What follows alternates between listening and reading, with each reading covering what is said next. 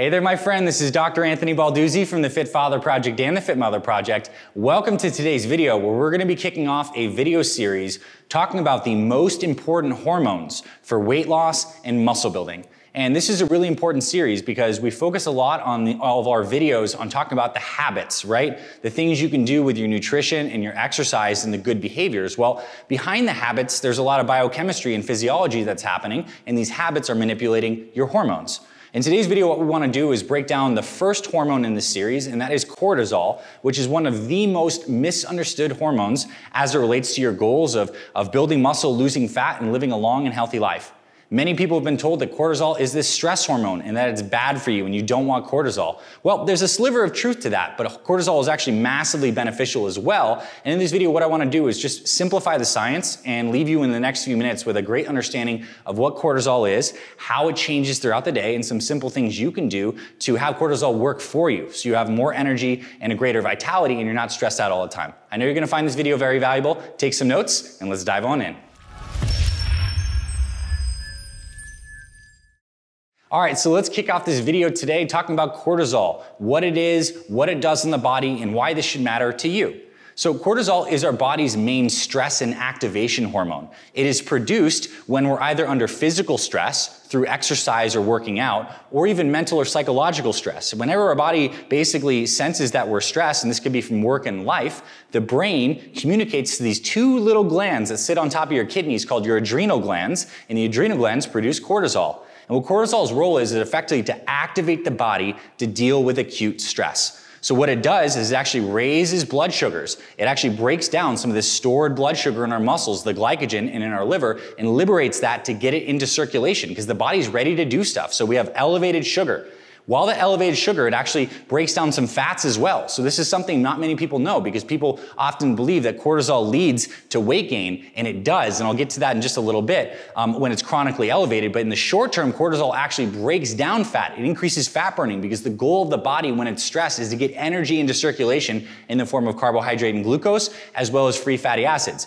Cortisol is also very anti-inflammatory. It actually squashes inflammation, which means it actually lowers your immune system. And that kind of makes sense because when we're in an acutely stressed state, we're looking at dealing with an immediate stressor. The body doesn't need to worry about long-term immune system protection. It needs to worry about short-term immediate demands. And the immune system is energetically taxing. So what cortisol does, it suppresses that immune system. But alongside this activation comes energy. And it's not surprising that when we look at our circadian rhythm, which is basically the rhythms that our body goes through throughout this 24-hour cycle, cortisol rises in the morning. It's one of the things that actually gets us out of bed and gets us energized. Cortisol levels are at their peak in the morning times.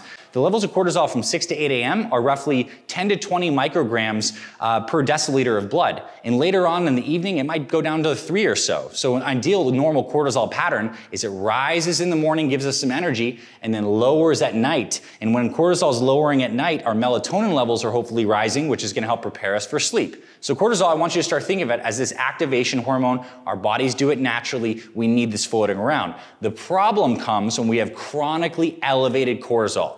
The body wants cortisol to rise acutely and then to fall back down and to go through this nice gentle rhythm. But in modern life, we have so many stressors and primarily psychological stressors through the demands of our life, our work, and our families that lead to this constant production of cortisol. So what happens when cortisol is constantly elevated and we're in a stressed state? Well, this is where we can have some impacts on weight gain and actual muscle breakdown. So one of cortisol's jobs, like I said, is to mobilize energy and get us ready to be activated. And one of the unique things it does, it actually takes fatty acids, these little fatty acids that are stored in our fat cells, and it can move those to the abdominal cavity. It can actually move those fats to the abdominal cavity so they're closer in this local area for lots of use by these metabolically active organs. And it turns out that the dangerous kind of fat that we don't want is called visceral fat. That's the deep fat, not just the fat we can pinch, but the fat that actually lines our organs in our inner abdominal cavity. That deep visceral fat expresses cortisol receptors 4 times more than normal fat. So cortisol, when it's raised constantly, is kind of shuttling some of this fat into this deep abdominal layer. And then that kind of fat is actually inflammatory. So over time, when you have too much visceral abdominal fat, it can actually increase inflammation around your key organs, which is absolutely what you do not want. So the first key point here is cortisol is good short term. It's bad if it gets chronically elevated because it does actually increase this visceral fat deposition. And the body is actually, it's kind of like a protective mechanism. When it's constantly stressed, it's going to really try to get the nutrients deep into this area. And it just happens to be bad for our health overall. Another way that cortisol actually can affect your weight gain is that elevated cortisol levels actually increases some of your hunger hormones in your brain, like ghrelin and neuropeptide Y.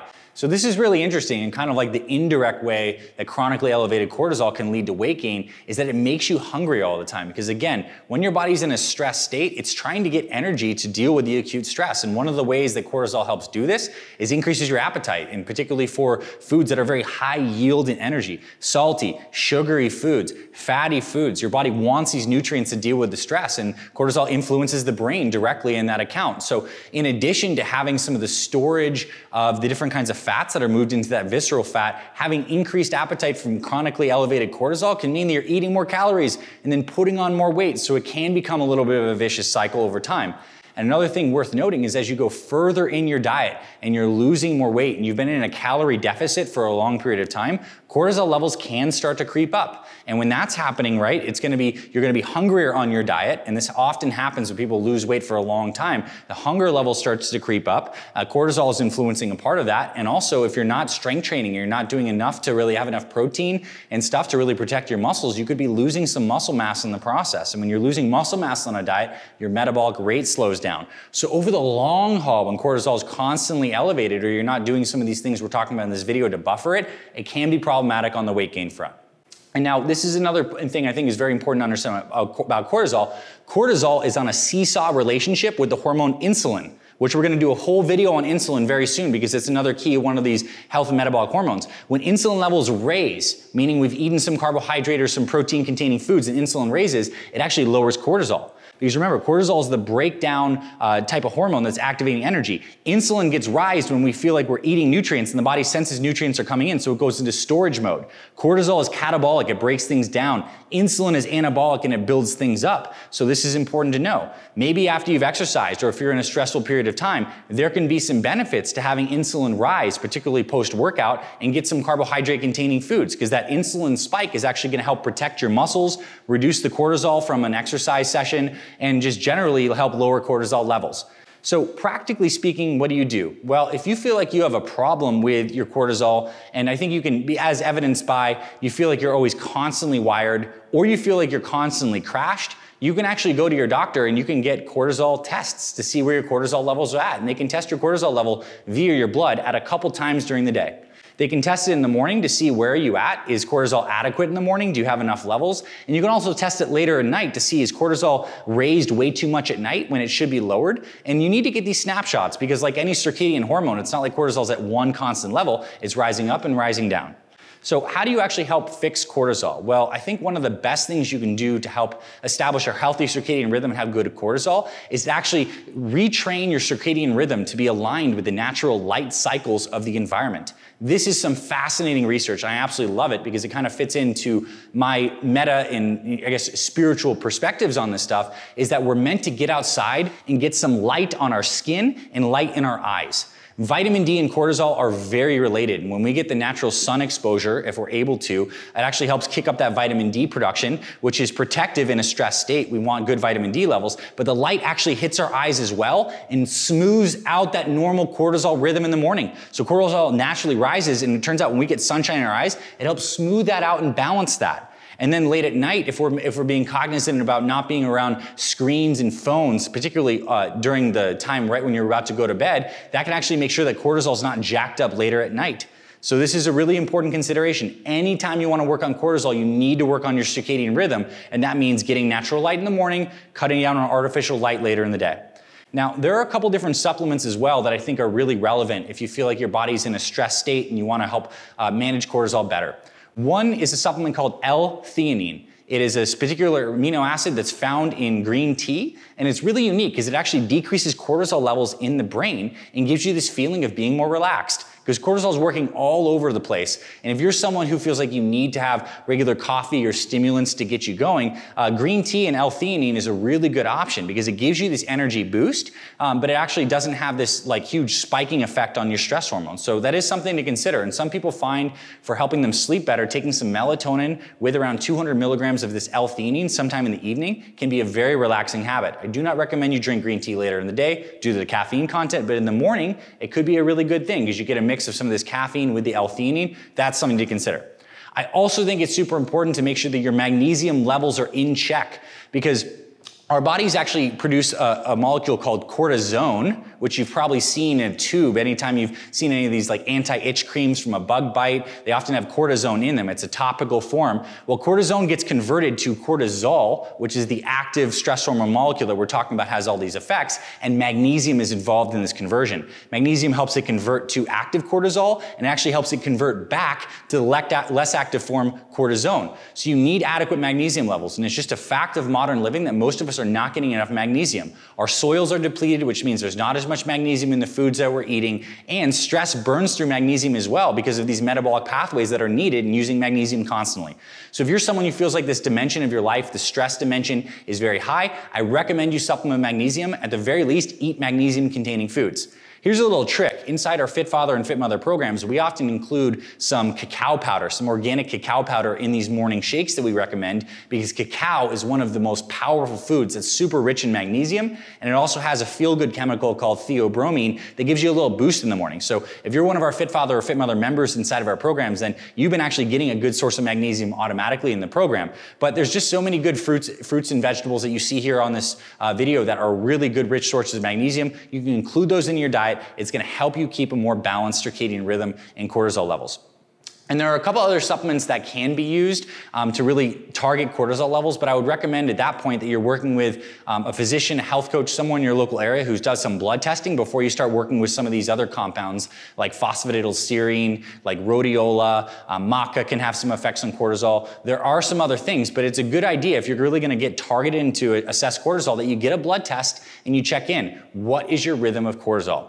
So the take-home messages from here is that cortisol is something that our bodies absolutely need. It actually helps break down fats. It actually helps break down carbohydrates and gives us energy. Cortisol will naturally rise every day for the rest of your life in the morning, and exercise and other stressors are really what raises cortisol. And that's okay in the short term. We just don't want chronically elevated cortisol because it breaks down muscle tissue, it breaks down bone, and it can lead to that visceral fat accumulation. And this means we need to manage our stress. It's probably one of the most important things when it comes down to our health, because remember, this cortisol is being released because of a mental perception of what's happening in our lives. We could be in the exact same situation, but perceive it differently as not a threat or as something that just is, and we kind of come into this acceptance and lowering our stress levels through like effectively psychology and just awareness. That's going to have a huge impact on our physiology. The people who live the longest and who have the longest healthier lives are not in a stress state.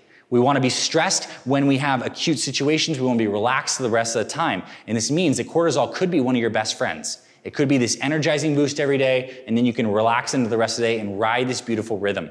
You want cortisol to work for you in a healthy, balanced way, and this comes down to your circadian rhythm. This comes down to things like magnesium. This comes down to optimizing your sleep and optimizing your mindset and your thinking. If stress is an area that you need to improve, work on that. Anytime we're looking at improving our health, we work on the highest order things. Stress being a very high order thing, it causes this whole downstream cascade. You can work on improving your stress through prayer, meditation, walking outside, learning to breathe through your nose. All of these things will have such a tremendous impact on your physiology, which will help your ability to lose weight and build muscle in the long run. I hope you found this valuable. This was a good primer into getting into cortisol. I want you to stay tuned for the next video. We're going to be talking about insulin, which I think is even more interesting and obviously has this relationship seesaw with cortisol. We're going to talk about insulin, this hormone that is talked about so much because it has big effects on both muscle building and fat accumulation. We're going to show you how we believe you can modulate insulin in a very simple, sustainable, and balanced way for great health. That's coming up in this series. If you enjoyed this stuff and you actually just want some simple free meal plans and free workouts to help you get the best results, there's going to be links below in the description. I'll tell you about those as well at the end of this video. Overall, I'm super happy you're here. I hope you learned something valuable today. Stay tuned for part 2 in the series. We talk about insulin. I hope you have a beautiful day, and I'll talk to you really soon. Hey there, it's Dr. A. Thanks so much for checking out today's video. I hope you found it valuable. Here at the Fit Mother Project, my team and I are on a mission to help busy moms, particularly ladies in their 40s, 50s, and 60s, lose weight, tone up, build muscle, and get healthy for themselves and their families. So I'm super grateful you're here. I want to invite you to subscribe to our Fit Mother Project YouTube channel. You'll get instant access to the hundreds of different videos we have on nutrition, exercise, mindset, supplementation, all the important stuff you want to know about. Also, if you scroll below in the description of any of our videos, you can click some links and get our free meal plan and free workout that we designed for fit moms. We'll send it straight to your email, and we'll show you some of our simple strategies and workouts to help you lose weight, boost your metabolism, and just look and feel younger. And of course, you can also visit us at fitmotherproject.com, where you can get in contact with me and my team, tell us about what's going on with you and your health. We're really happy to help you. Thanks for being here, my friend. Subscribe. I'll see you around the channel, and I'll talk to you very soon.